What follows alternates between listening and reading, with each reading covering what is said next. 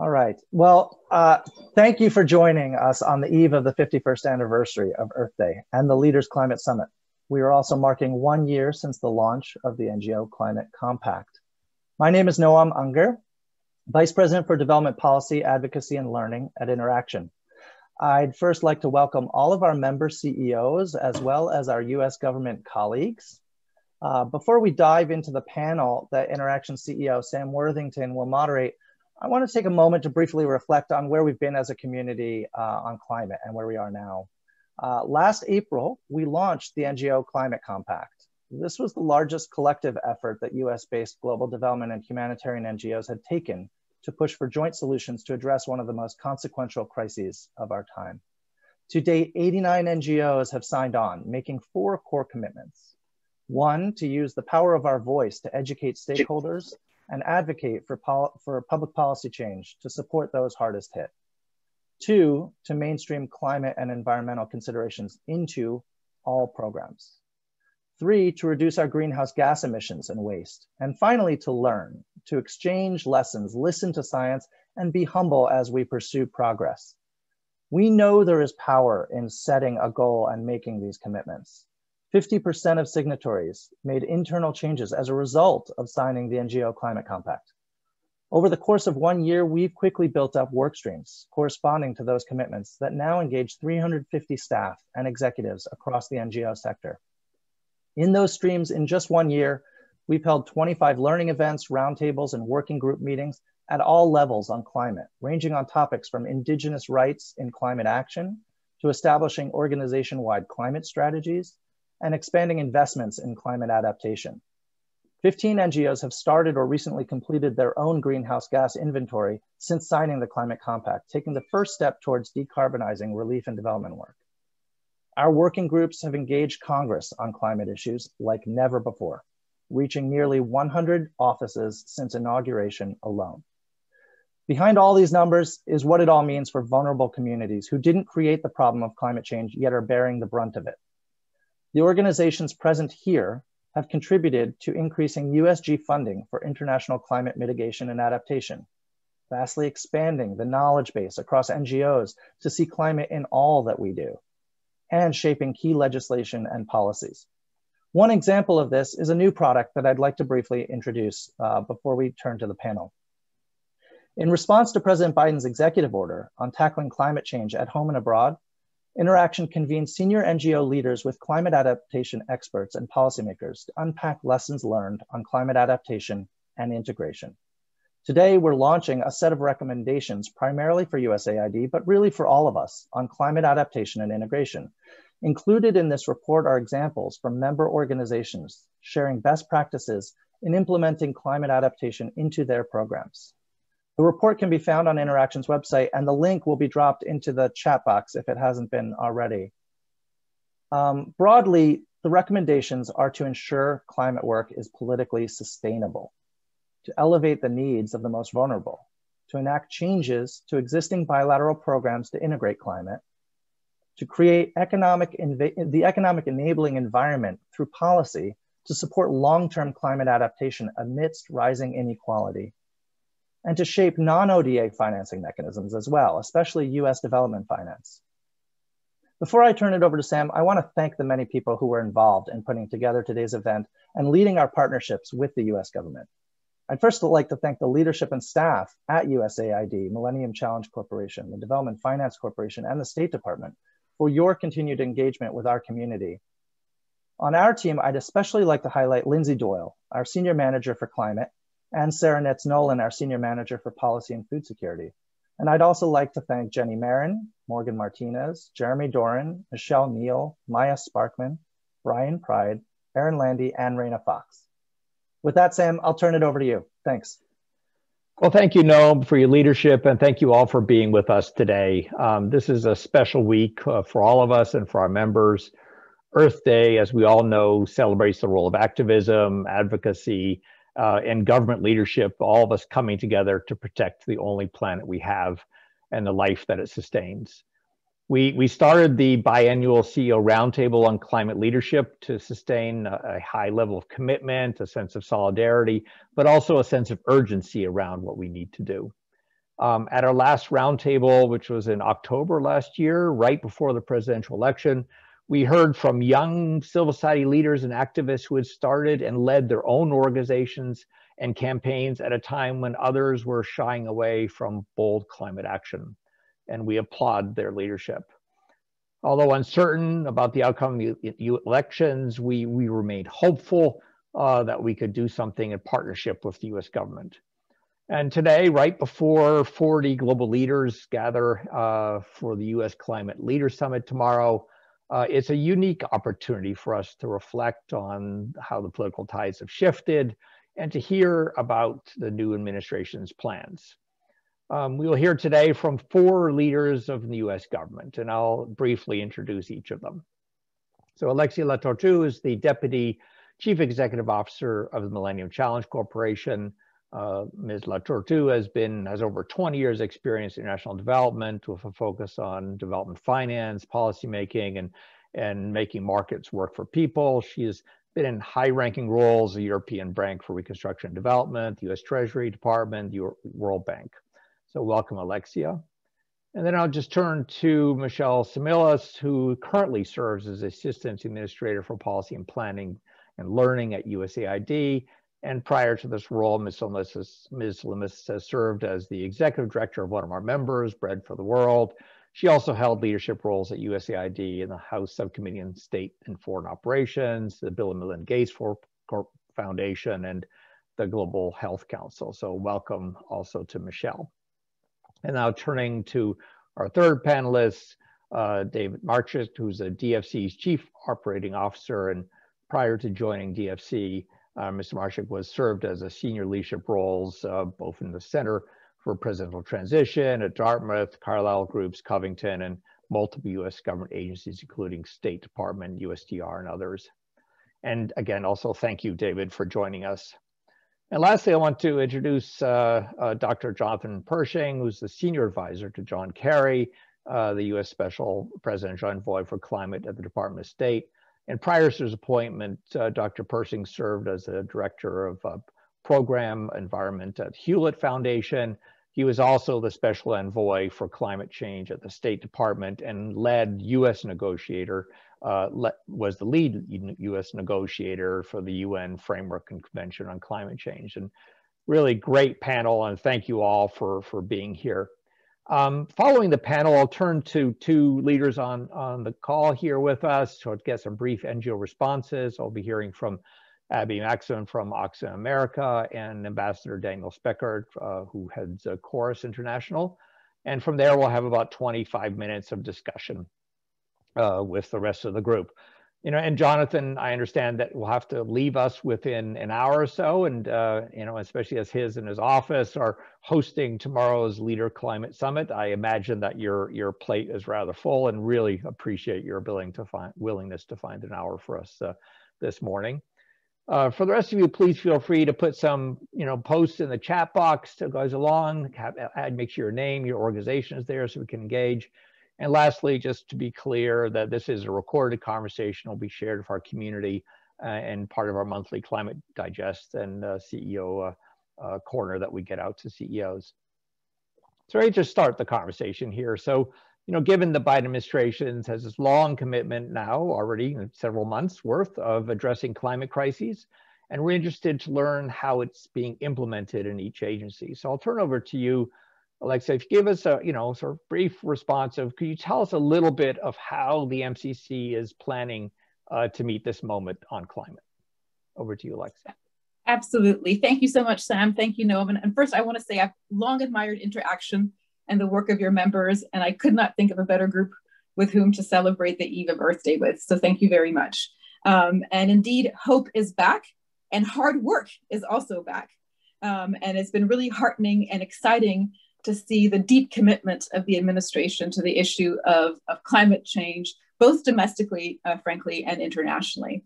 And we know, as Noam said so eloquently, that climate change poses the greatest risks to developing countries, whose people, economies, and institutions are the least able to afford its consequences and or mitigate its devastating impact. And we also know that we're really behind on achieving the Sustainable Development Goals in many parts of the world, notably in Africa, and that COVID-19 has resulted in the first setback in poverty in numbers in 20 years. And so if we collectively do not meet this moment,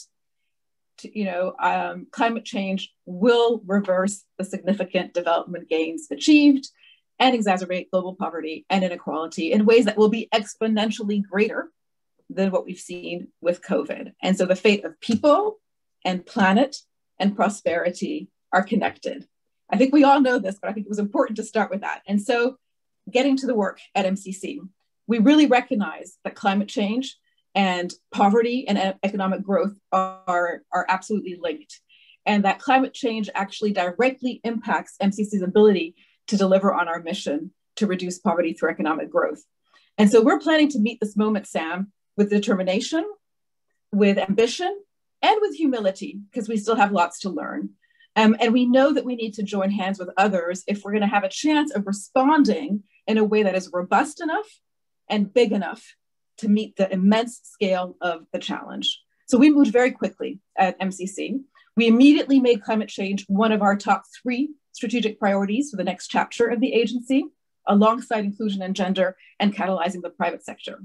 Our goal is very clear. We want to partner with developing countries around the world to make climate smart investments that foster sustainable and inclusive growth, and that this is critical to building back from the ravages of COVID-19 and to help countries enhance the resilience to future crises, adapt to new climate realities, reduce emissions, and stimulate growth.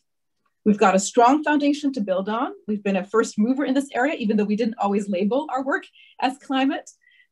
We scrubbed our portfolio in the past couple of weeks, and we identified that over the past 5 years, we've invested $1.5 billion, or 38% of our program of funds, towards climate-related investments. And this is using the strict UNFCCC definition, to be clear.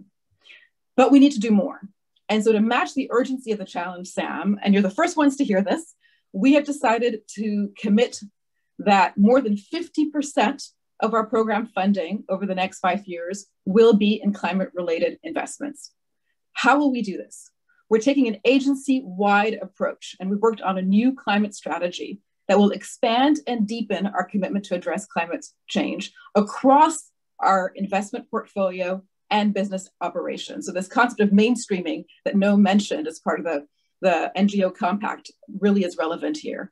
We have 5 main pillars quickly.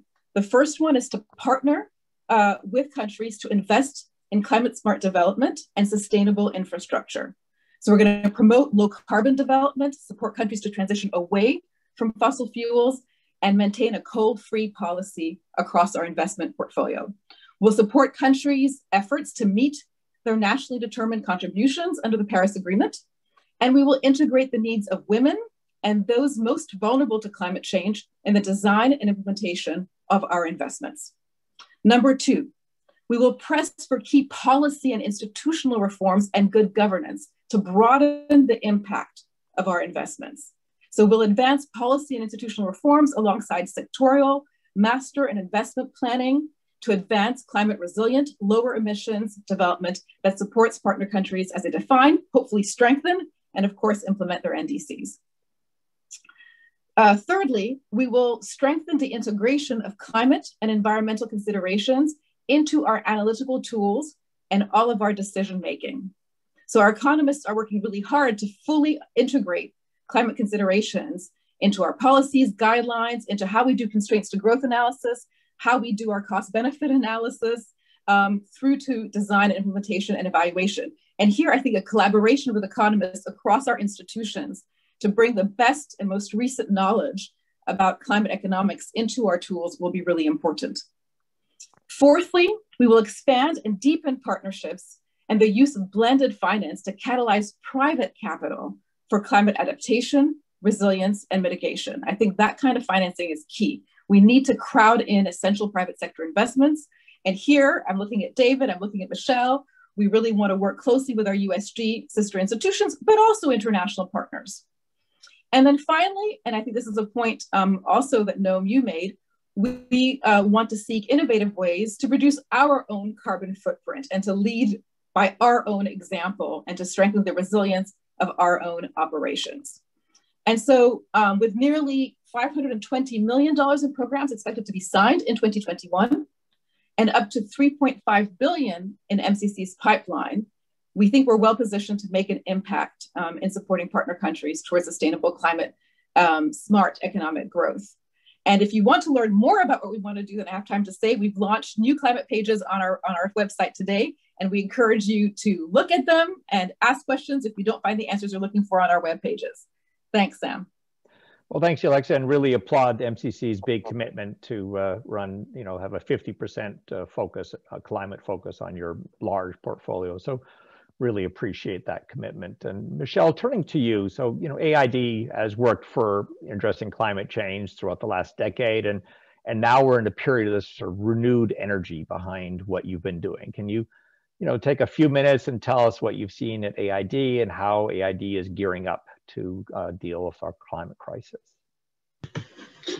Sure. Thank you, Sam, for the question. Thank you to this team for having all of us here today. I think this is a really important panel, and I think I'm also really honored to be on such a distinguished panel with my colleagues from state and MCC, DFC. I will say we see each other quite often on screens, and I think even, we've been doing a lot of planning for the Climate Summit, laying out what our plans are as Alexia laid out MCC's, and we're expecting that collaboration will just increase and multiply as we think about implementation, because at the end of the day, if we don't implement the plans and the goals, we're not going to get anywhere. And I just want to maybe just say ditto to everything that Alexia said in terms of really connecting the fate of all of our work around development, the fate of the earth, the climate change, and needing to address climate change if we really want to continue to be successful. USAID understands that, and we know that this has got to be one of our key priorities, and we've been making it that since we walked in the door. One thing I would say is that when we arrived at USAID, one of the nice surprises was that although the climate change programming had pretty much gone underground and was being done very much at the country level, it had not gone away because groups like yours and others had worked with Congress to maintain the earmarks on these programs. And I am not one, as all of you know, to applaud the use of earmarks, but it did really make a difference in terms of USAID being able to continue a lot of this work and to also maintain some of the staffing levels. But it was not ambitious. And so I think the difference that you will see in the coming months is really the level of ambition that USAID is going to demonstrate around this work. We will be working with the interagency and with all of you on thinking about strategies and policies and developing those prior to COP. We'll also be working with all of our missions to ask them to look at their country development strategies, which sounds really dry, but we're asking them to look at their strategies and think about how can they expand their climate sensitive work, but also how can they expand their direct climate change mitigation and adaptation programs. We really want to make sure that this is a priority and that it's being carried out in all of the missions around the world that are priorities. We're working closely with SPEC. Look forward to hearing from Jonathan as he outlines what they've been doing to try to say how can USAID and state colleagues at Post work to move towards policy change through, and then also support that policy change through more and different foreign assistance. One other thing I would just say is that we are going to be working, as Alexia said, to mainstream climate change into all of our programs. You might most see this publicly in the work that we're doing with RFS. The Food Security Bureau has brought on a senior advisor for climate change. Many of you will know Ann Vaughn, who came on to help them think about how do we integrate climate change considerations into our agriculture programs, our resilience programs, our clean water programs. It's very, very important, and we're working on doing that across some of the other bureaus. We just started the conversation more robustly with our global health colleagues and others. So look forward to updating you and working with you on all of that. Finally, I would just say that we are going to be holding ourselves accountable to these new strategies and these contributions. We want to be part of the effort to meet the Paris Agreement goals, but we'll also be asking you and all of our partner countries to be part of that accountability. I want to applaud Interaction for the Climate Compact that you all signed a year ago. I remember being in a room in Arizona where we talked about, when I was a part of the CEO roundtable, what you guys are doing on your operations sides to meet some of those goals in that climate compact. So we are doing the same within USAID as we try to respond to the executive orders and some of the programming that's being put forward. So I'll stop there and look forward to being able to further outline what we're doing. Well, thank you, Michelle, and I appreciate how fast AID is moving on this. And turning to you, David, first I want to thank you for spending time to meet with staff of about 30 of our members and partners last week and to get their feedback on the DFC's development strategy and climate work. But if you could go over some of the initiatives that the DFC is developing to address climate. Sure. Well, thank you very much. Thanks for having me. It's delightful. It's great to spend more time with Interaction. And let me just give a shout out to my interagency colleagues. So Jonathan has been the quarterback of the effort. We were at a very high level meeting at the White House yesterday, remotely, obviously, but Jonathan led the whole effort. He's done an amazing, amazing job. And one of the great things about this role is the opportunity to work with Alexia and Michelle and the others at MCC and USAID. We're literally talk every day, coordinate, and the DFC is only going to be effective if we have close coordination and collaboration with MCC, USAID, and other agencies. And I think we're off to a good start, and we have more to do, but it's been great. So really enjoying that collaboration. I would just start by saying that everything Alexia said, we agree with. That she articulated the rationale that the president has said that climate change is the existential threat of our time. I think what you're going to be seeing out of the White House and what Jonathan is doing is extraordinarily ambitious. Jonathan probably won't say this, but he's basically coordinating, let me rephrase that. Secretary Kerry and the White House are coordinating with Jonathan's help. Perhaps the most important meeting on climate ever. And so I just think what they're doing and the leadership the president is providing, Secretary Kerry, it's extraordinary, it's motivating. And, you know, again, reflecting on this meeting we had yesterday where we went over our final plans, I'm privileged to be in the room and be part of this because what you're going to see is very, very ambitious. The DFC also has an ambitious program. I am a little tied up because a bunch of what we're going to do is the president and the White House are going to announce tomorrow. So I can't really say everything, but let me just say that what you'll see from the DFC is the most ambitious climate agenda of any DFI in the G7 and the G20, both in terms of our goals, our objectives, and what we're going to do. And let me just highlight a few things that you'll see without getting into specifics so I don't get fired. You will see that we will be adopting a net zero objective, which is faster and more ambitious than any DFI anywhere in the G20, G7. You'll see a very, very high level of targeting for our investments that will have a climate link, not just mitigation and adaptation, but also adaptation. The DFC's done a lot in renewables for years and OPIC as well. If you look at our portfolio, we have about $31 billion of assets under management, and about a third of that is energy. And in that energy bucket, about half is carbon. I think you'll see a significant shift in our portfolio over the coming years. We will announce shortly that we are going to hire our first chief climate officer at the DFC. And actually, we got such spectacular applications and such a large pool that we said, we got to hire two of them. And so we're going to have a chief and a deputy. So we're just finalizing the vetting on those folks, but they're really extraordinary. And I'm hopeful that we can get those announcements out shortly. We're going to create a technical assistance facility with a significant amount of money for grants in driving technical assistance and feasibility studies. Yesterday, we put out the agency's first ever call for proposals for private equity, growth, venture capital, real estate, and infrastructure funds with a climate focus. It's going to be a continuous call that hopefully we can fund for many, many years in the future, but we hope to allocate a significant amount of our new equity authority under the DFC towards funds that have a climate focus. And I'm very excited about that, and I'm hopeful we see a lot of applications. Last week, in partnership with the Rockefeller Foundation, we announced the first ever call for distributed renewable energy projects. We have a goal to really drive activity in that market. It's a very, very hard market. It has not developed as much as any of us would like, but we want to use our funds to be a catalyst, and we're partnering with the Rockefeller Foundation, also the Shell Foundation, to drive activity in that space. And then consistent with Alexia, we will be rolling out in the next few months. Actually, we want to consult with Interaction and your members as part of this process. So I think it'll be a several-month effort. But basically, the DFC, as you know, was what really started a year and change ago.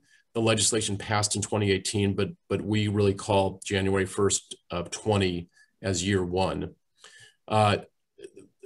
Andy Herskowitz, our Chief Development Officer, led an effort working closely with Interaction to deliver the first ever development strategy, which we called the Roadmap for the Future. The Interaction provided a very, very significant shaping of that.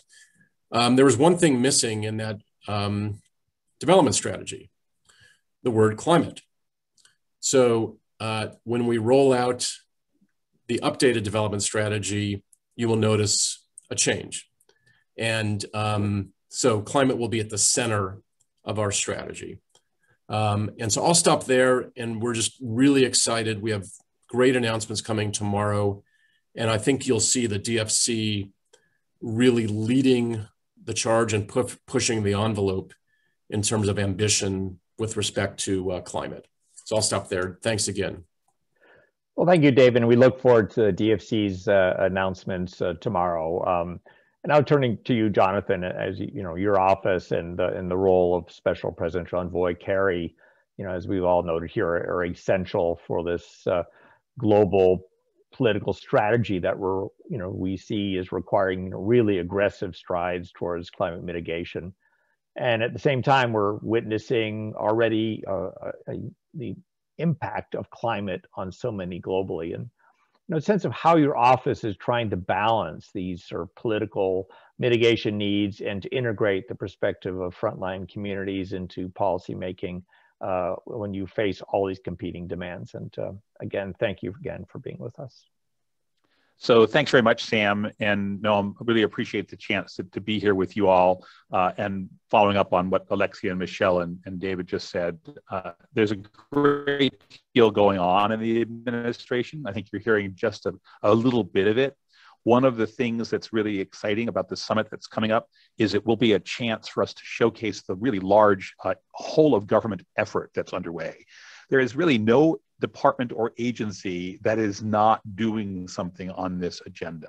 And I think it just echoes the point that's been made. This is really quite a central component of the president's plan. This is what he really wants to deliver on. He's made it one of the top themes in the government. It translates into pretty much every single activity that we're undertaking. I wanted to say just a few words about a couple of pieces of it, though, that maybe focus more on the conversation we're having here. The first, as you've noted, is the role that Secretary Kerry is playing, and a number of us trying to support him in that endeavor. This is the first time we've ever had an appointment at this level in the United States government. He reports to the president. He sits on the National Security Council. As you know, he's got enormous standing, having served earlier as both Secretary of State and prior to that as chair of the Foreign Relations Committee in the Senate, as well as being a presidential candidate himself. He opens doors around the world. And like you think about your Rolodex and his Rolodex, he actually talks to the head of state wherever he wants to go. And it really has made a remarkable ability and elevated our capacity to engage. The office is new. It's sitting across between the State Department and the White House, so it has this very interesting structure. We've been working a lot with Gina McCarthy's team that's working on the domestic plan, but we've also been working with the larger interagency group as it thinks about the development and design of international policy. So why does that matter? Well, the US is about 13% of global emissions. So when you think about the solution, you've got to figure out where the other 87% is going to go. And that really means a global endeavor. At the same time, the US has, give or take, some about 330 million people, and the world in its multiple billions is where the impact's going to lie. And we have the resources and the capacity to address some of those really difficult and in some cases existential impacts. Others are much, much less able, much less fortunate in terms of their capacity, their resources, their technological abilities, and the United States is in a position to help with that. And so we see these as two significant components of the agenda. In some ways, this is laid out pretty nicely in the summit, which will be held tomorrow and Friday. We're setting it up over 2 days, largely because of time zone constraints. You can often bring people together for one day wherever you are in the world. In this instance, it doesn't work so well to have an afternoon meeting for anybody in Asia. The morning is a better opportunity. And even then, people are being remarkably generous with their time and coming in the middle of the night in some cases to participate. We've invited 40 heads of state, and they are all coming. So I think it speaks volumes to both the interest in the agenda and the discussion, but also I think significant hope that the US, with its re-entry into the global conversation, will be in a position to help facilitate next steps that are really essential. I want to speak about it because it really highlights what we see as the agenda and how we are approaching the problem, because we've structured the meeting very much in the context of how we see solutions. So the first one is essentially a reconvening of the major economies. If we think about the larger climate problem, unless we can mitigate and reduce greenhouse gas emissions at a global level, we will not be successful. If you look at the largest 20 nations in terms of their economies and their emissions, they're responsible for about 75 to 80% of the global total. So it's a manageable cohort. It's a group you can convene. It comes under the guise for us of the Major Economies Forum, but in a variant, it's actually the G20 as well. So you think about this structure and they're the opening framing. But it's very clear that they do not reflect a much larger population pool, or a very large population pool, of those who are not responsible for the problem, but will bear the brunt of the consequences. So in this same first session, we are seeking to expand and elaborate and have voices from others who are seeing the effects that they didn't really contribute to. They're bearing the burden. And that includes countries like Bangladesh, currently chair of the V20, which is the vulnerable countries, a group of more than 20 actually, vulnerable countries, but Bangladesh leads. It brings us some of the small island states who are existentially threatened by the climate framework. We want those voices to be raised and to have these major economies who are responsible hear from those who are seeing the consequences firsthand. I don't minimize the consequences from the large players. If I'm in India looking at the consequences to my coastal zones, they're devastating. So it's not that they don't see them, but there's a different perspective often that comes from these other nations that we really want to bring to the table. The second conversation is going to be focused on finance. And the reason to think about this is really to think through some of the things that Dave raised, that Alexia raised, we're doing with the USAID community. It's part and parcel of a larger effort to think about two parts of the agenda. The first is that under the Paris Agreement, we all committed to try to mobilize $100 billion per year in climate-related finance. That was considered to be a combination of public and private activity. It's not to pay for, it's to mobilize. We're falling a bit short.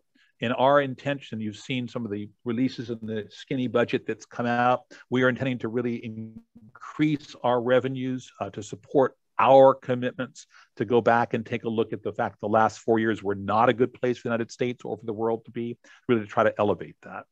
But it's also part of a conversation we're having with the global international institutions, the World Bank, the IFC, the discussions in the Asia and the Africa Development Banks, the conversations that deal with development assistance and finance at the bilateral level across and around the world.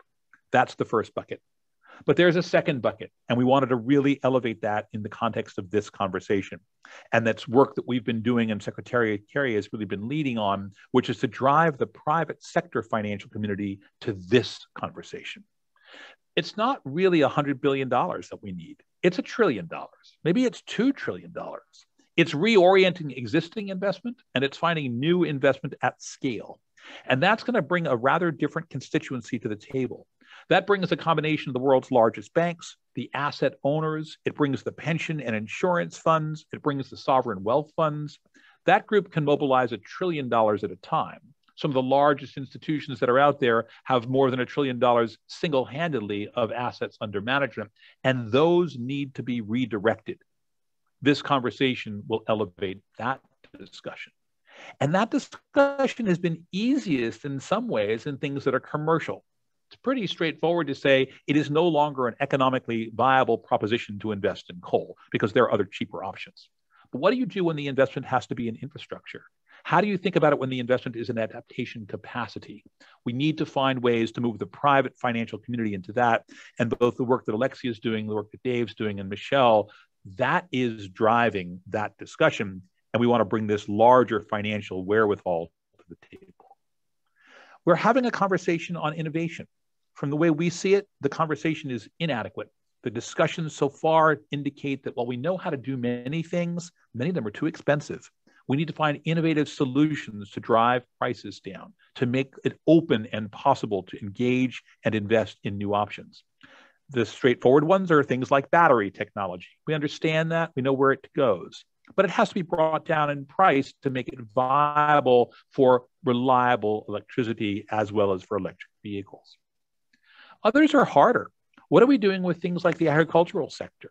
What are the innovations in soil carbon management that really would matter to agricultural productivity, not in a place like the US, which can move it quickly, but in places like Kenya, which really could use it and need to have that technology made available and localized and relevant to their circumstances.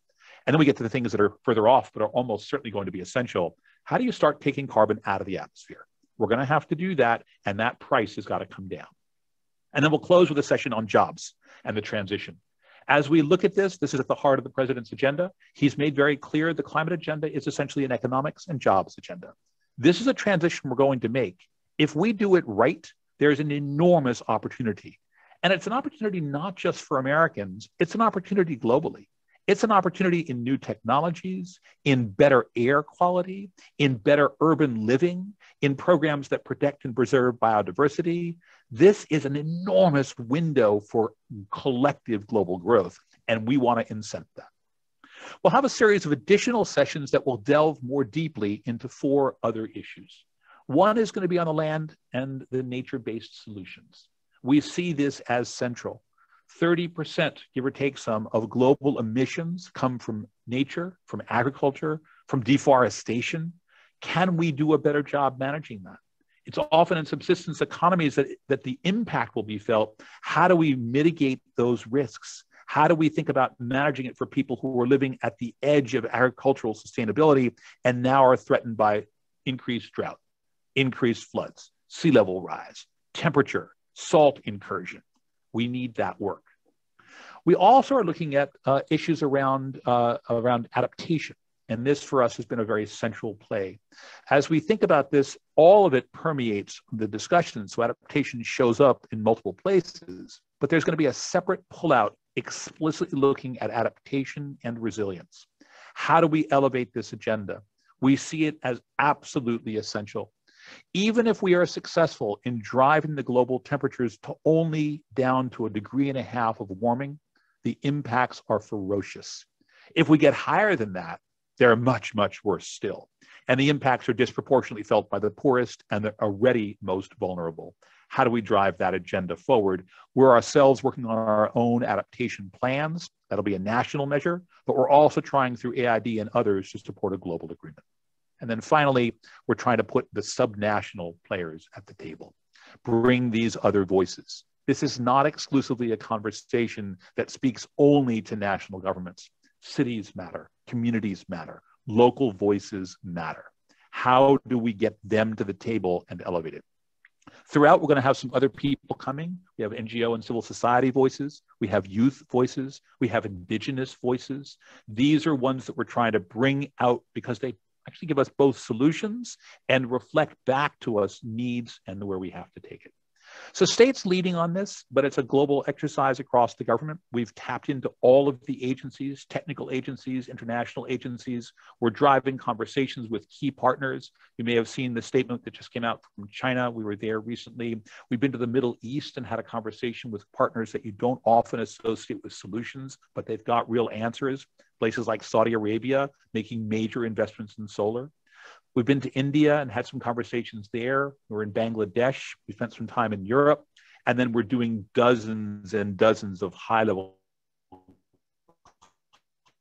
calls, the president with heads of state, Secretary Kerry, sometimes with heads of state, sometimes with foreign ministers, climate leaders around the world. This is an agenda that we're really trying to push forward because this is a year that we really have to see a transition. And the summit, we hope in the next couple of days, will kick that off. So thanks very much, Sam, and happy to take on questions come along. Thanks. So thank you, Jonathan, and thank you for a very thorough overview of this upcoming summit and for your leadership and the clear U.S. government leadership in this area. And a part of the U.S. Leaders Climate Summit is, as you've mentioned, to engage non-state actors who are committed to a green recovery, and we all have sort of this equitable vision of limiting warming to 1.5 degrees Celsius. We have on this call, I think it's 60 or so NGOs represented here.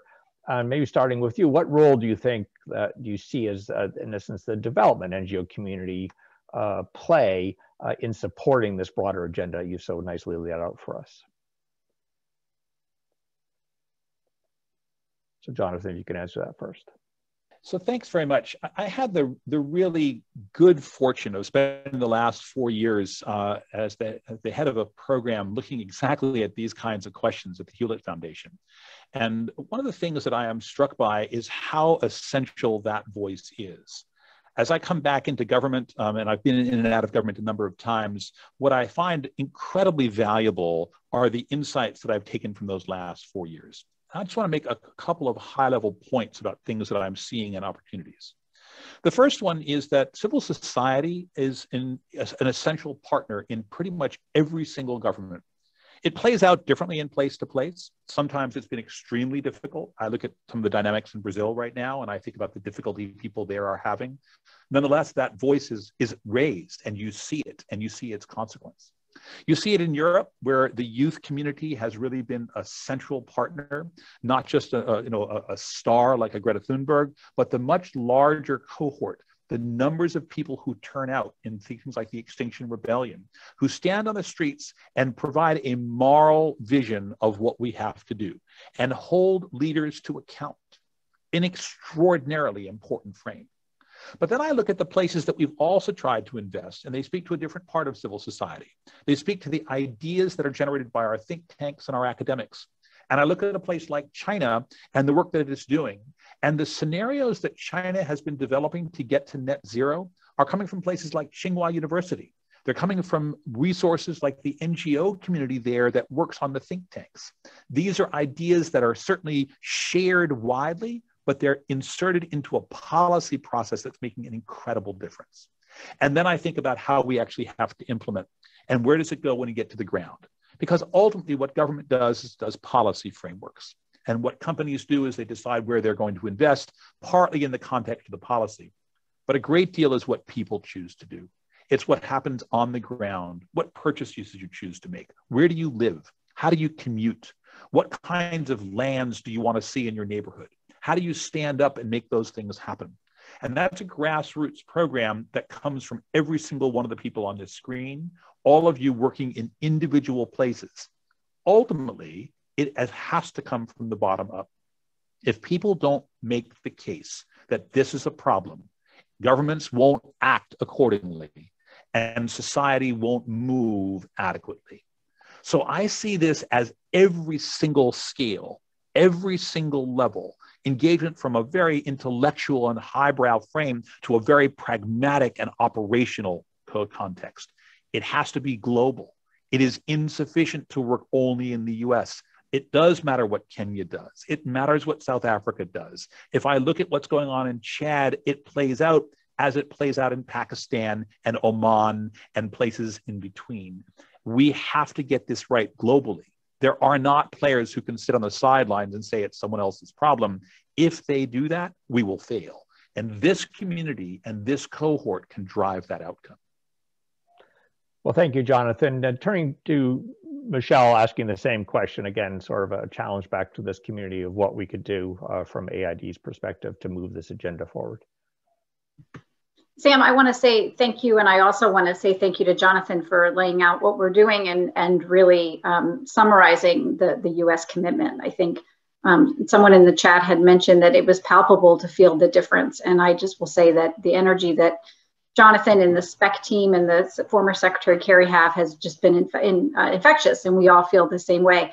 I think this event is a really good example of how we want to start to work with the NGO community, having kind of a broad-based conversation, and then going deep on some of the technical issues around adaptation, around resilience, around clean energy work, around kind of how you build the capacity, not just to do the work, but then to uptake, as Jonathan said, some of the changes. I think I want to thank Interaction for your paper, and we look forward to discussing those with you around adaptation. It's a really important work. We are already, we just yesterday were talking about a USAID engagement strategy with our partners to seek your guidance, seek your wisdom, and that will be rolling out in the next couple of months through DDI and the Bureau for Food Security. So please look to that. We are looking for all kinds of ideas. And we also want to talk to you about how to reach civil society on the ground in the countries where you're working, because we appreciate the conversation with you, but ultimately, as Jonathan was laying out and my colleagues were laying out, it's the change in those countries. It has to be accepted, has to be part of their DNA, has to be something that is really relevant to the local context. So we'll be asking you for that help. And, state, USAID and others are really well positioned, MCC and DFC, because we have people on the ground. We all do in different ways and different capacities to have those conversations, both here in Washington, in international capitals, but also on the ground in the countries where we work. I would just say that we really look forward also to talking to you, as I said before at this top of the session, around your climate compact and what you are doing in your operations to reach net zero goals, and how can we, as USAID, as a contractor with you, help you achieve those goals more quickly, and learn from you as well, because the EOs urge USAID also to change the way it operates. So we look forward to all of those conversations. Well, thanks, Michelle. And turning to David, we've been working very closely, obviously, with DFC. Any reflections from where you sit on what NGOs could do here? Well, yeah, thank you very much. We're just very focused on projects and putting money to work and investments. And we work with NGOs all the time. We have partnerships with lots of NGOs for microfinance. We have a blended finance approach that we can work with NGOs. So, we would be very, very enthusiastic to work with some of your members on partnerships where we can deploy capital to drive our climate objectives with you all. And so, Jim Poland is probably the right person at the DFC that would lead this effort.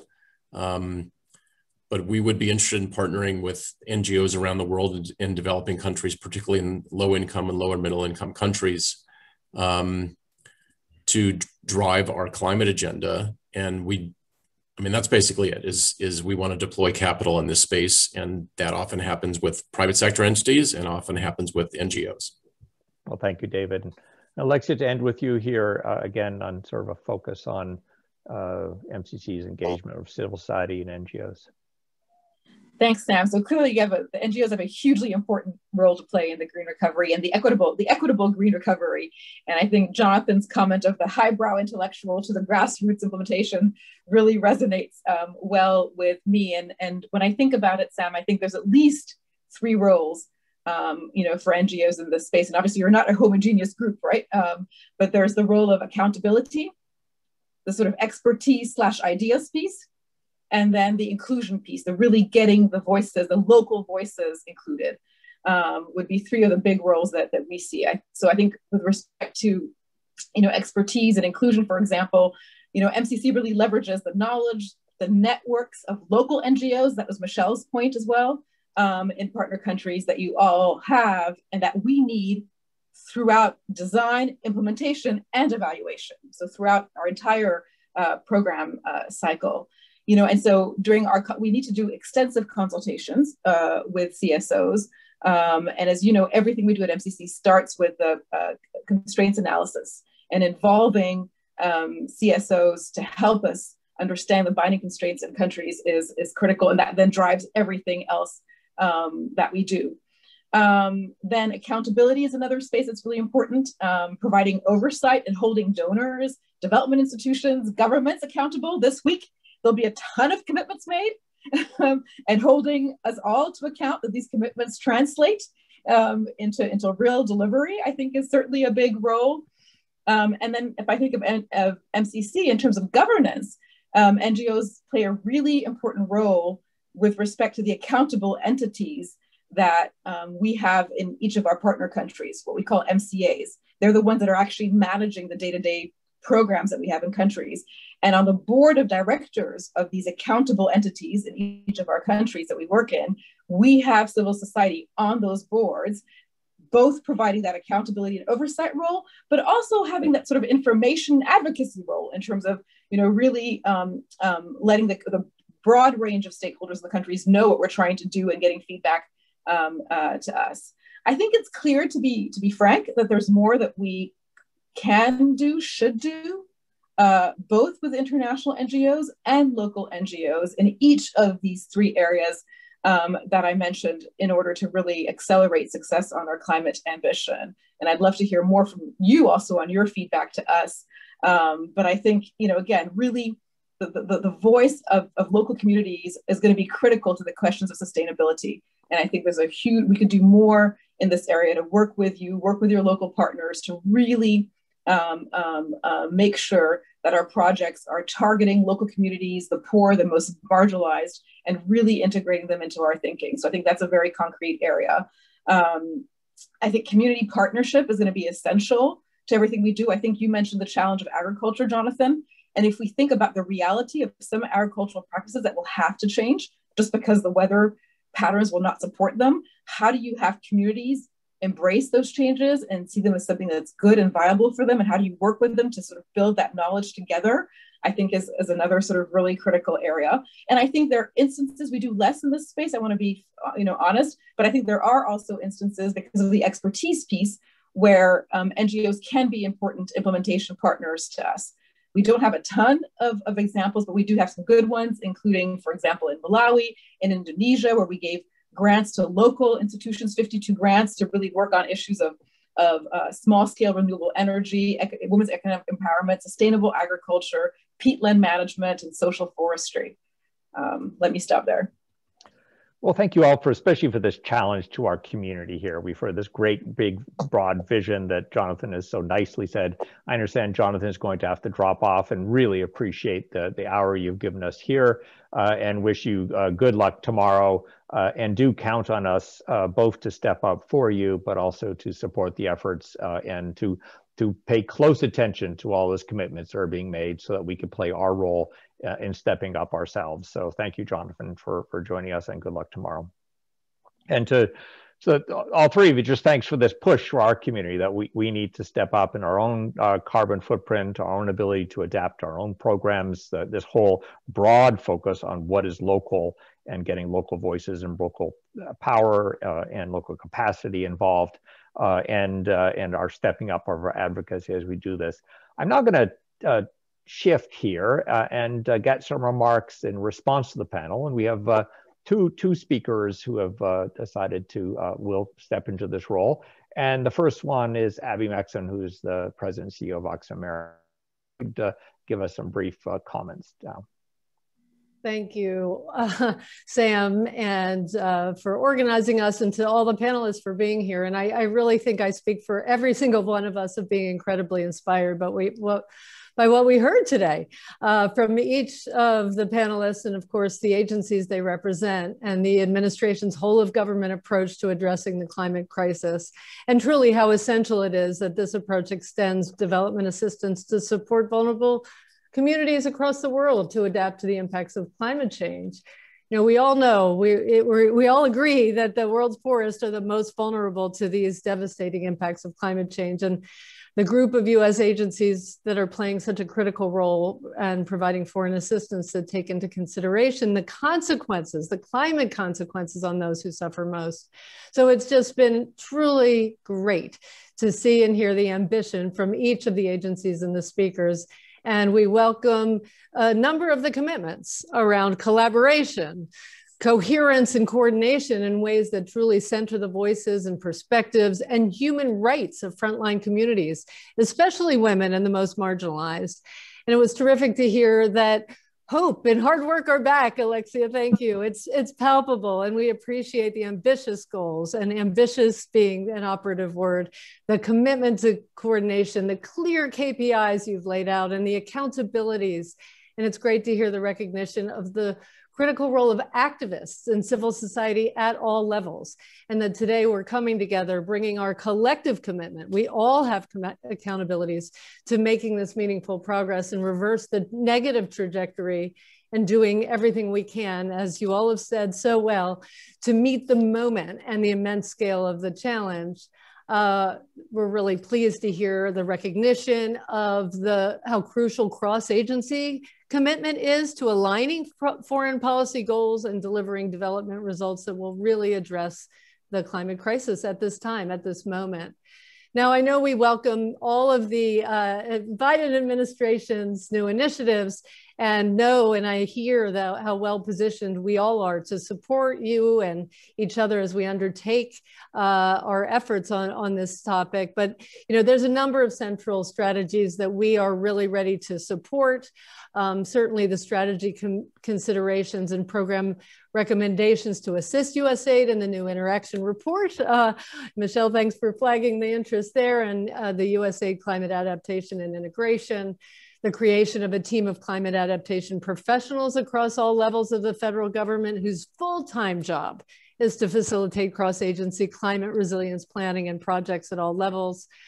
Legislation to establish a global climate change resilience strategy that promotes coordination amongst agencies, and the commitments to mitigate the impacts of climate change on displacement and humanitarian emergencies, and really welcoming the administration's efforts to end U.S. international public finance for fossil fuels across bilateral and multilateral institutions, because we know we must also address the root causes of the climate crisis in order to reduce the suffering being experienced by the most vulnerable communities.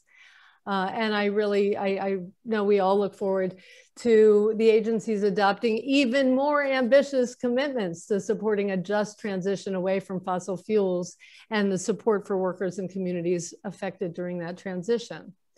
I know I don't only speak on behalf of Oxfam, that all of us in the interaction community are prioritizing our internal accountabilities around this effort. Yeah. I know at Oxfam, we're revamping our internal strategy to prioritize and integrate climate change across the organization. We're grounding this in feminist, racial justice, and community ownership principles, and ensuring that our strategy challenges us to address the impacts of climate change on the world's most vulnerable communities, while pushing for those who are most capable to addressing the climate crisis first and most ambitiously through urgent emission reductions and scaled up international climate finance. So we're all working hard together in our own organizations and ready to support each of you. Before I wrap up, I want to underscore the importance, as Jonathan and Alexia and others have said, of the strong and effective partnership between civil society, local, national, international, and government. I appreciated the reference also to the private sector, but the role and partnership with civil society is key. Certainly in the aftermath of the Trump administration's severe cuts to climate-focused programming, we know civil society was key to ensuring that climate work continued. And as the Biden administration begins prioritizing climate, civil society actors are key to supporting your agencies and scaling up climate programming and holding them accountable for delivering results. I also want to highlight how important it is protecting civic space. It's been under assault and further constrained during COVID, and that's really key. And I count on all of us and the administration's support in that endeavor. Investing in, protecting, and supporting local leadership in partnership with local actors is crucial. And civil society can support U.S. aid and others, shifting ownership and decision-making to those closest to the issues. As Noam noted in his opening, civil society continues to play a critical role in amplifying the voices of those who are most impacted by the climate crisis, especially women and marginalized communities, keeping local, national NGOs, women's rights organizations, and voices at the center to our efforts and are essential parts of the solution. So we are just thrilled to be here today together celebrating the 1-year anniversary of the NGO Climate Compact. We are a proud and passionate signatory of it as Oxfam, as the other 89 agencies who've signed on, and being together on the 1-year anniversary coinciding with Earth Day, the Leaders Climate Summit, providing this really essential opportunity to reflect not only on the progress we've made, but the true work that lies ahead as we continue to implement the Climate Compact and tackle the climate crisis. So look forward to the discussion ahead, and thank you. Count on our partnership. We are here.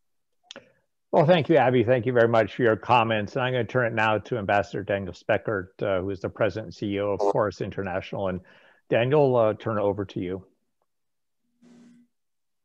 Thank you, Sam. And I really do want to thank Alexia, David, Michelle, and Jonathan for having joined us today. Having done 3 years of public service myself, and gone through 6 presidential transitions, I kind of know the situation you're in right now. And it's not one where you have a lot of free time to go out and focus on external engagement. You are buried, I'm sure, in getting all these plans together, ready to appear in front of the White House, in front of Congress, and in front of us and the public. And so your willingness to come here today is just, in my mind, really impressive at your level. So thank you for that. And thanks, Sam Interaction, for organizing this and bringing us all together around the Climate Compact. I think Sam may have offered me the chance to say a few words today, because we at Chorus are trying to think differently about this as we are everything else. We are a family essentially of mid-sized NGOs and for-profit organizations that have come together in a formal structure to increase our impact in the world.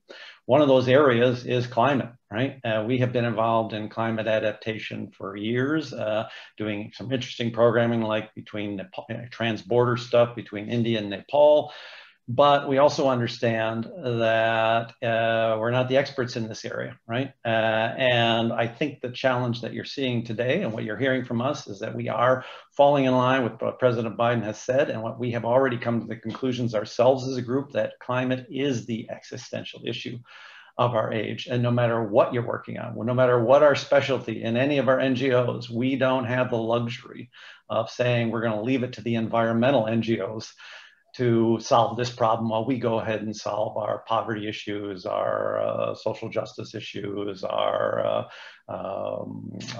health issues, and so forth. And so we're here. We are your soldiers on the ground around the world and here in the United States. I would expect that we probably have constituents in every county in this country. And we probably have offices in just about, as a group, in every country overseas. And engaging at all levels is what I heard you talking about, and I'm thinking we're going to be a really good partner for you in that. I love the way that you guys are coming together across agencies as well, because that's what's going to have to happen. And if you kind of stovepipe us across agencies and we kind of try to match all the different things, it's going to be tough. A little bit about that is going to be the devil's in the details. The more you can make not just the policy coherent, but the practices of how you engage us, the policies that you inflict upon us, and the restrictions that you want us to follow. If they're more coherent across agencies, it will make our life easier. I have 5 points that I wanted to draw out. Many of these come from the strategy that I know you talked about, and many of you've already highlighted, but let me just go through them quickly. One is, we're not starting from scratch. This is, I think, something I hope you'll think about. COVID showed us that we can pivot from using existing platforms that are already out there to engage on a global crisis, right? And so you saw all of our organizations pivoting, and in our case, we were working large government USDA projects like Sesame in Burkina Faso. We used those communication channels, that social capital we had, and everything else to start communicating health issues. It wasn't part of the grant, wasn't part of the proposal, but we knew the crisis demanded that. Great infrastructure. And I'm sure this whole group around you today has that kind of infrastructure out there to be able to engage that. So everything doesn't need to be a new bespoke project. Could you encourage you to think about what you already have in the pipeline, what we're already doing, and how you can use food aid projects, poverty projects, health projects, other kinds of projects to say, where is that? How do we use that social capital, those networks, that infrastructure, those people, and that reach now for this environmental issue as well? And how do we add on to what we're already doing rather than just starting a whole new stovepipe of the environmental work? Second, we need to make it local. I'd heard a lot of you talking about this already, but again, in my government experience, I worked on the Sherpa teams for many G7 issues and so forth. You guys are going to do a fantastic job. Listening to Jonathan just warms my heart. This is exciting. I mean, you guys have your act together in such a short time. It's going to be exciting to see what you think. But the transmission from those summits to what happens at the very grassroots level, or from what happens from heads of states in these countries down to the grassroots level, is a long road. And so I'm excited to hear you talking about bringing local voices and building local ownership in these processes. I would argue, just please, that it's not just bringing these people to the table. What we've learned in development practice, it's about allowing them to build their own locally led adaptive work as they solve these problems. So they're not just speaking up at your parties. You need to go to their parties and let them tell you what they're going to do and come in and reinforce them. Third, we need a diverse set of partners and tools to have sustainable results. I love listening to Alexia and David because I know you're going to bring the corporate world to the table. You speak their language, you know how to make that happen. And what we understand, I think, as NGOs that you probably wouldn't have heard 10, 20 years ago, where we did have a lot of suspicion about that corporate world, just give us some money, we'll solve these problems ourselves. I think you're going to see this group is really open to understanding that we can't do this by ourselves, and especially this environmental problem. We're here ready to work with anybody that you want to help us work with to be partners in this stuff. And the tools that we're going to need, like blended finance, carbon offsets, and all these other new creative ideas coming to the table that are different and unusual, we're ready for those. Your challenge is going to be able to allow that to happen, especially like Michelle, you and USAID, you know, or structures of all this kind of strange stuff. Get your contracting officers nervous, your procurement officers nervous, your ability to get the right metrics in place and so forth. But that nimbleness, willingness to try, fail, and try again is going to be part of the key for this. And I need to encourage our government partners to be really flexible. Fourth, we need to recognize that the clarion call of our time is not just environment, it's social justice. I'm not going to repeat it here, but the poor being hurt the worst and the least able to withstand the impacts. But I can say I'm glad I heard you guys say it today. And I think we're all going to want the administration to be saying it over and over and louder, and we will come in behind you on that. We need to avoid being paternalistic when we do this. We need to actually bring their voices into this table as well, which you talked about. Which brings me to my last point. My 40 years in international affairs has led me to one overarching lesson learned. The rest, I'm still lost, right? The older you get, the less you know. This is one thing I think I've really learned. The solution to these global challenges is not a project, right? And in my government experience, in my NGO experience, my private experience, we tend to projectize things. It's about relationships. And in this case, it's about a relationship to our planet, and it's about our relationship to each other across the planet in terms of the community of people, of brothers and sisters. We need to get those relationships right. And if we do it right, then the projects will show fruit. If we don't worry about the relationships, we'll have failed projects, wasted resources, and ineffective laws and frameworks. And I think partly I also represent some of the faith-based organizations at this table. And I can tell you that bringing that, also that idea of relationships and love for brother and sister is a really powerful thing. And some of us have both the honor and the really challenging privilege of representing people across the political spectrum. All right, and so I have, and people who support our organizations, people who watch Fox News and MSNBC and PBS and BBC, and they come at this from all different angles, but that faith element of why we're doing this, about love for neighbor and service to others, and what it means to be in relationship, in harmony in our world, is a powerful message, I think, that I hope the administration will also tap into. So thanks for that opportunity to speak. I hope I did a halfway decent job of representing what is a really broad community here as we start to speak. Well, thank you, Daniel. Thank you, Abby. We have a number of questions up. I know a couple organizations already sent some in earlier, so I'll see if we can get 2 questions in here. And I note that David's probably gonna have to leave us in about 10 minutes or so before we wrap this up. But Yanti, Sarita, I'd say the children. Yanti, I know you had in with a question, if you could get one in, and then I'll be turning to Katie Taylor from Pan American Development Foundation. Thanks, Sam, and wonderful to see you all, in some cases again, and super impressive to see this engagement from this administration and so coherent as well. Anyway, it's a joy, and people have said it. So let me not add to that. My question, and I sort of changed my mind because there's been so much talk about the most vulnerable populations, and clearly Save the Children is incredibly concerned about particularly the intergenerational justice aspect of this. Kids and young people have not caused it, have quite often limited resources, and are certainly bearing the brunt of all of this. But my question is more about, to Daniel's earlier point about mechanisms, and how do we make it easier for us to be able to respond to literally current unfolding famine across, or severe increased food insecurity, partly because of climate change, in roughly 20 hotspots around the world, where we have to act now in order to really prevent dire consequences, versus how do we make sure we also do that sustainably? And quite often the mechanisms that we still have at our disposal from particularly institutional donors like USAID are sometimes not at odds there, because we have different mechanisms, and in some cases we're actually being asked to be less sustainable because that's how the mechanisms were put in place at a certain point in time. So I would really, and I know you know this, Michelle, I'm sure, but I would really like to stress that is, there's a lot of things we can actually do even outside of the innovation piece to make that easier for ourselves.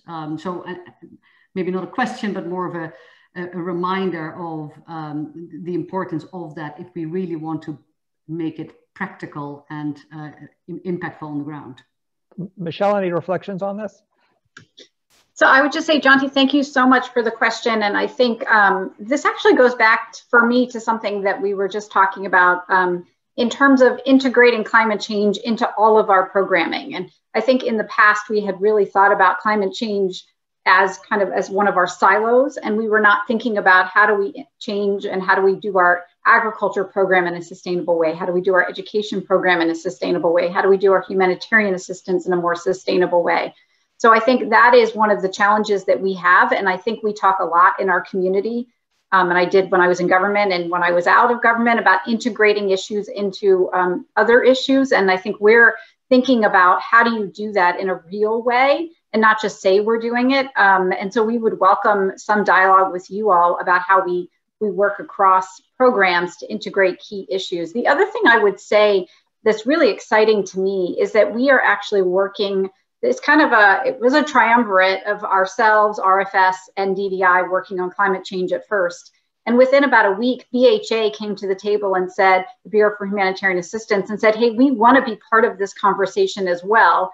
And we know we've often not been part of it because it's been a little bit scary for us to think about bringing climate change into our programs, whether that's in the immediate disaster response or in some of our other more development-oriented Nexus programs, but they're right now at the table with us as well and thinking about the sustainability question and how to do their programs in the most, in a more friendly way to the climate. There are a lot of trade-offs when you're thinking about this work.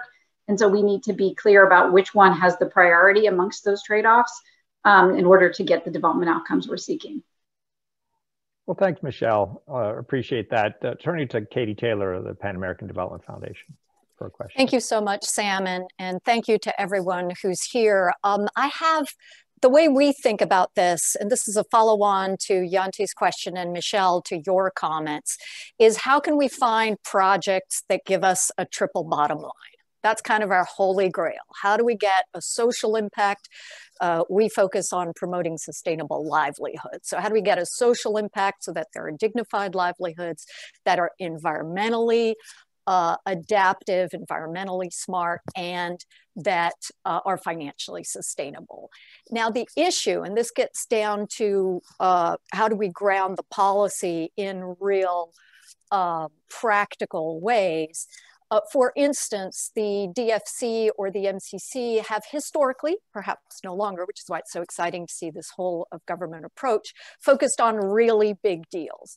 If we think about those things that generate livelihoods, that generate jobs, particularly in the area where I work, which is Latin America and the Caribbean, it's micro enterprises, it's small entrepreneurs, it's a variety of many, many, many small players that are often hard to finance, even with fantastic blended finance tools. So would love for there, perhaps in this whole of government approach or with interaction, to create some type of working group to try and focus in on real live examples of that. Some of it are already in the strategy document, but it's exciting to see the energy. And I just want to thank everyone for being here. Thanks for your time. Thanks for Abby and Dan for representing the whole mass of interaction NGOs so well. And I'm looking forward to working with you all. Over. Does anyone want to respond to that? David? Yeah, so thank you very much for that comment. And, you know, I think there's a little give and take between your comments and Daniel Speckhart's comments in terms of, you know, vision and macro versus micro. So the way I approach my role is we can lay out the policy framework and the vision, but that vision is expressed through individual projects or transactions. And so, you know, what we're doing is we need to reorient our pipeline development and our activity towards the new priorities that we've laid out for the Biden administration, which includes climate. So I guess two other points. One is, if you look at dollar value of the DFC's commitments, the dollar value obviously skews towards larger transactions because you can have 20 small transactions for every large transaction. A large transaction may be better. If you look at the number of transactions, it's heavily skewed, 70 to 75% of our transactions towards small transactions. And we are moving, you know, extraordinary amount of dollars every year towards small and medium enterprises that sometimes are as small, you know, microfinance are as small as $150, $180 per loan, particularly in the agricultural space where, you know, we have microfinance programs for farmers where they buy seed, they buy fertilizer, they buy equipment at, you know, $180, $200 a pop. So second is that we hope that you all can help identify projects on which we can act, because ultimately that's the way that we express our policy priorities. And so, you know, again, we have a large portfolio, it's $31 billion. It takes a long time to shift that, but I hope that on an annual flow basis, we can see a shift in our priorities in the next fiscal year and beyond. So thank you very much for that comment, and I really agree with it. And thank you, David. Sam, could I just add a very quick reflection? Jump in. Just very quickly, I wanted to add we talked about collaboration and we talk about coordination. I just want to add another C word, which is complementarity. And the reason I say that is I think we need to have a common vision about what, you know, climate smart, inclusive development looks like. And then I think we need to understand each other and our respective strengths and sort of where we fit in.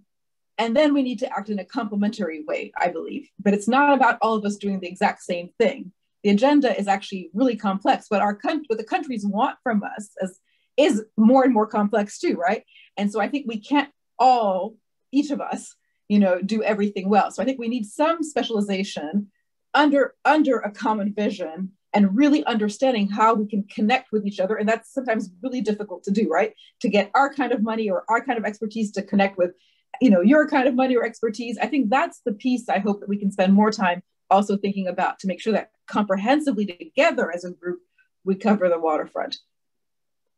Well, thanks, Alexia. I understand, David, you're going to have to leave us. Very much appreciate your being here with us. And I think one of the challenges we have here is, of course, the NGO themselves. We bring many resources to the table and how we spend our own resources, how we leverage our own resources.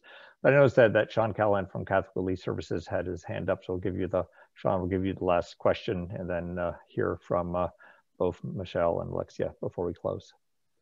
Thanks, Sam, and thanks, Alexia and Michelle. Really appreciate the enthusiasm and excitement that this is generating for all of us. Two key issues, I just think, as we work together and look at it, and I think it's been touched upon, but I just want to call it out more specifically. The first one is, if we're going to revolutionize the way we're doing it, we're going to really address these, we have to address two things. One is risk sharing. And the ability to understand that with the local level and local partners and local leadership. And then the second one is time frame. We cannot do 2-year projects or 2-year initiatives. This needs to be a 10-year initiative. We need to invest in it. We need to make sure that it's consistent over the long term. We do short ones and it looks like it's going to end. We don't get the commitment. We don't make the change. And so I think we're all committed, but I think we all need to work together on both of those elements, looking a little bit more at the risk sharing, and can we lengthen the time frame given all the difficulties of procurement contracts and things that I think Daniel was alluding to. Thank you. Thanks. So Michelle first, maybe, and Alexia. Yeah, I'll just close. I just want to say thank you to everybody who's here today. And I really, you know, I really enjoy doing things virtually, but I also miss the interactions that we would have had prior at the beginning and the end of this session and being able to see folks in person. So I look forward to us getting to a point where we can do that. I just really want to stress the point that Alexia made at the end about complementarity.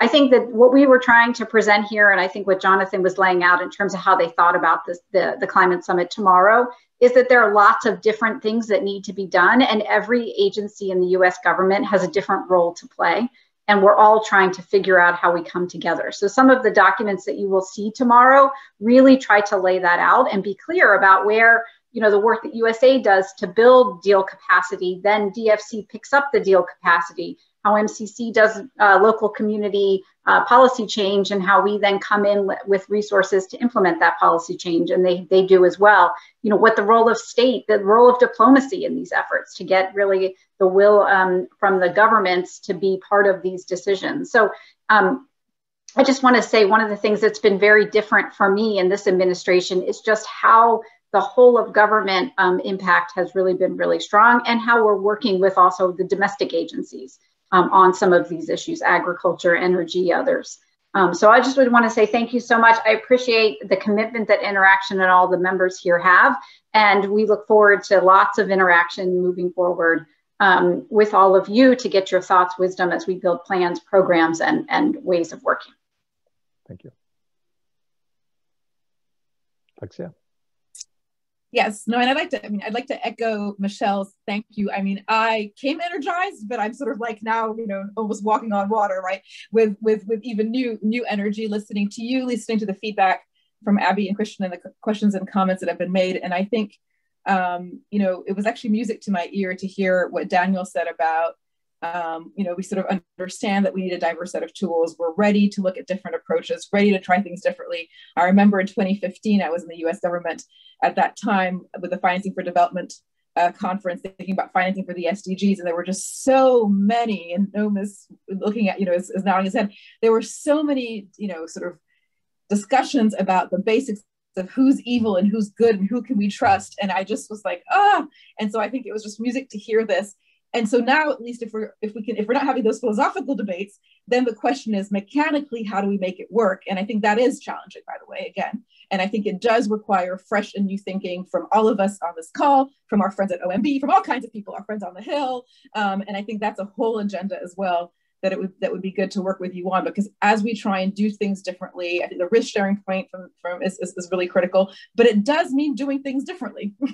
And maybe not all those things will work out. And so the transparency of what doesn't work, the learning from that, but creating the space to do that, I think we still have some ways to go. And I think if we can sort of, the collective action point that was made earlier, if we can sort of collectively try and push some of these doors open, that would make a huge difference. I think I'll also end by saying that our climate strategy that I mentioned that we are finalizing this week also makes a really strong point about deepening partnerships, including with CSOs, and has a couple of specific ideas that I may want to come back to some of you perhaps through interaction. But I hope this is just the beginning of a long conversation, but also a conversation that transmits down to real action on the ground with real people. Thank you very much. Well, thank you. One thing we've learned from a crisis is that it motivates us to do things differently, and we can do things differently. Here we're sitting in this great big conference room, lots of screens looking at each other, having an intense conversation with high energy. It's not the same as all being together. We'd love to have that, but it shows that we could do things differently and we can step up. And our challenge here, living through this pandemic crisis, is to recognize we have this much larger crisis that's looming, that's here with us longer term.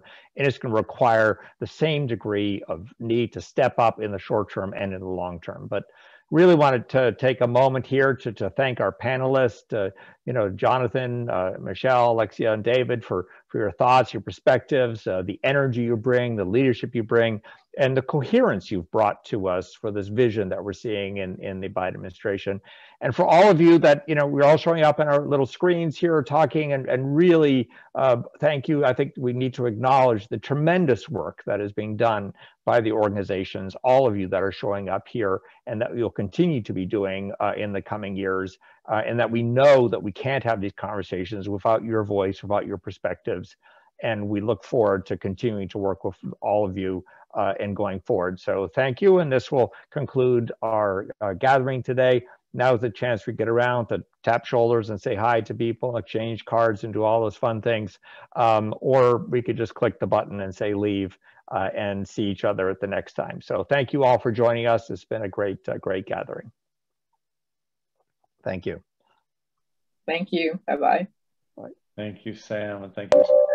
Great seeing everybody. Thank you.